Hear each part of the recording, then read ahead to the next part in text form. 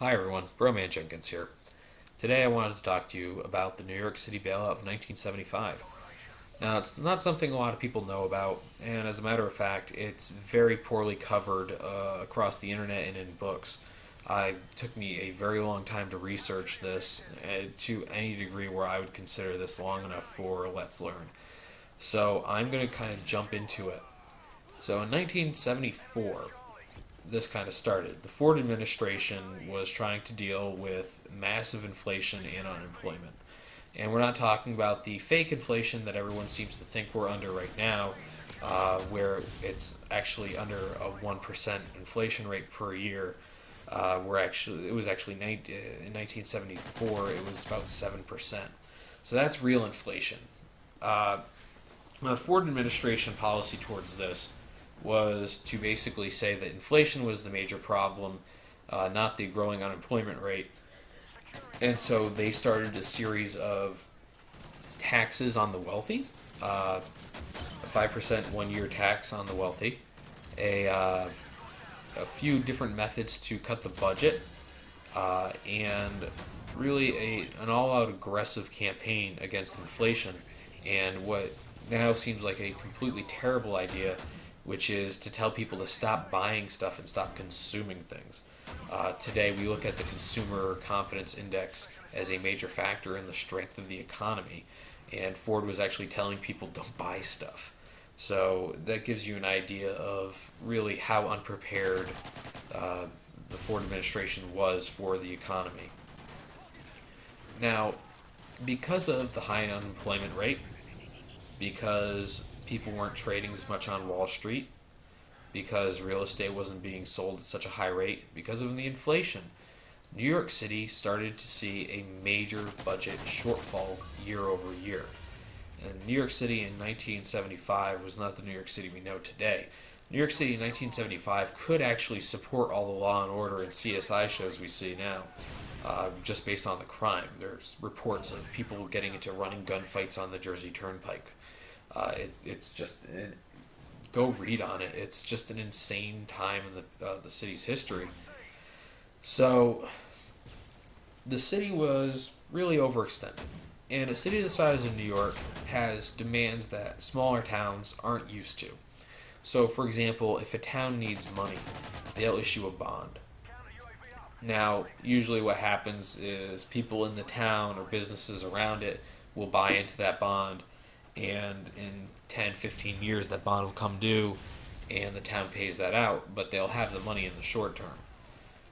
Well, New York City is a special case because not only are you buying a bond for New York City within the city, but maybe your pension fund in California is buying bonds in New York City. Maybe a company in Greece or in London are buying New York City bonds. Bonds are incredibly stable. Usually you buy U.S. government bonds because they will pay out.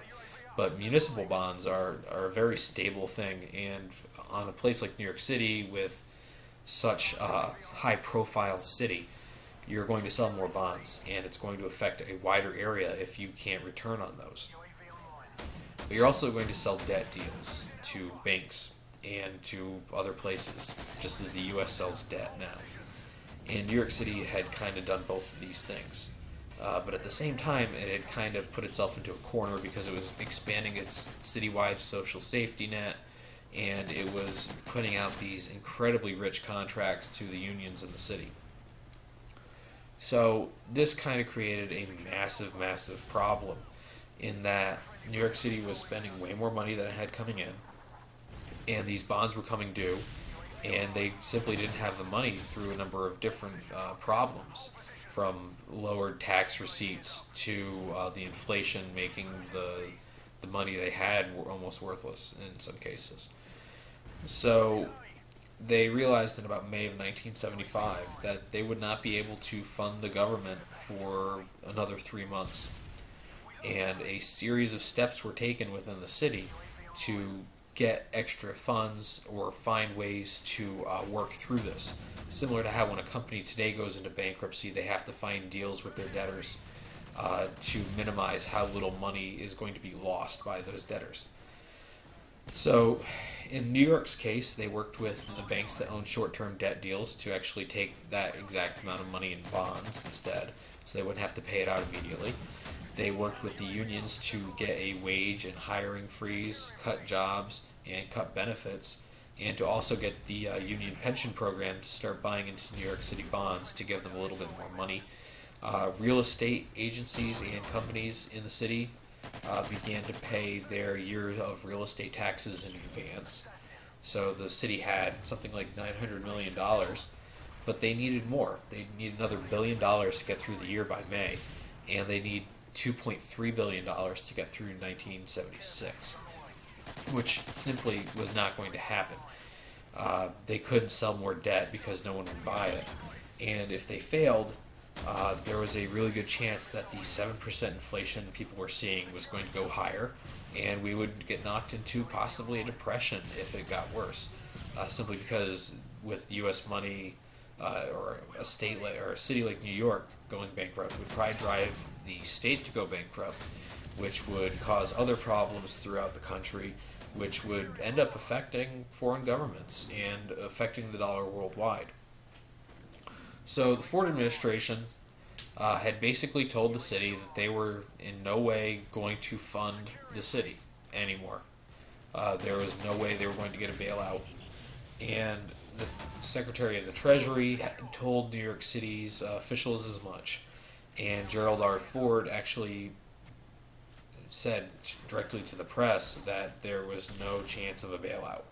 And the Daily Caller, in their next edition, or the New York Daily News, in their next edition, put in "Ford to City Drop Dead" as the headline.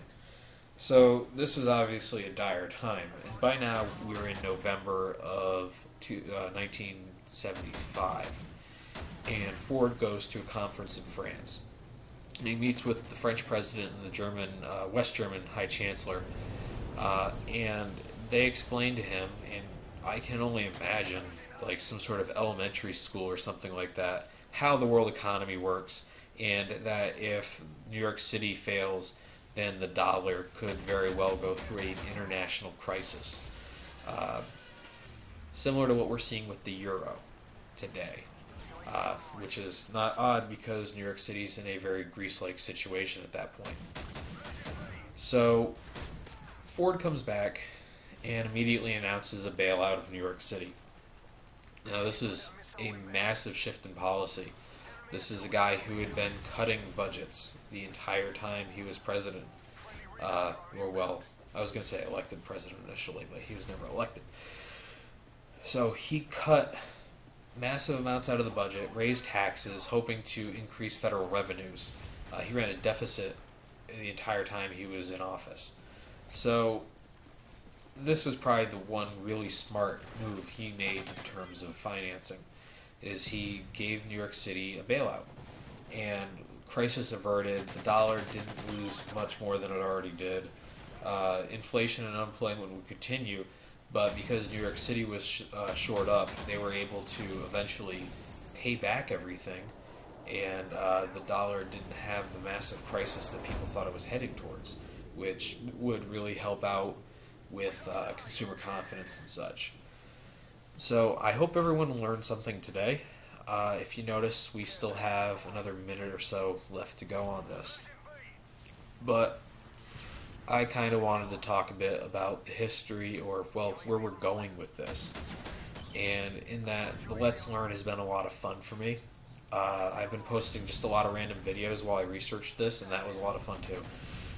But I was kind of wondering what people thought of the idea of a second channel, where instead of having gameplay video over all this, I would actually, just talk, and there would be no gameplay. It would just be a YouTube channel with just a voice.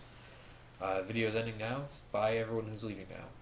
So the idea would be just basically a podcast, but on YouTube. I've got no desire to become internet famous from any of this or gain any money ever from it.